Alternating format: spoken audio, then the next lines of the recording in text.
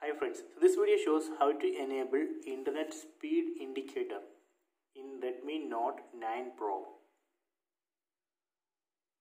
So we can show internet speed in status bar.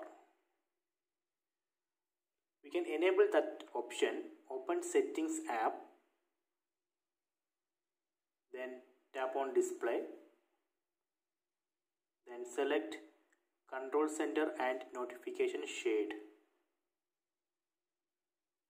So here you can see show connection speed. Let me enable it. Now here you can see the connection speed. Let me disable that.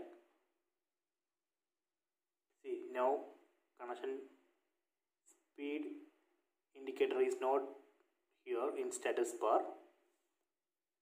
This way we can enable or disable internet speed indicator in status bar.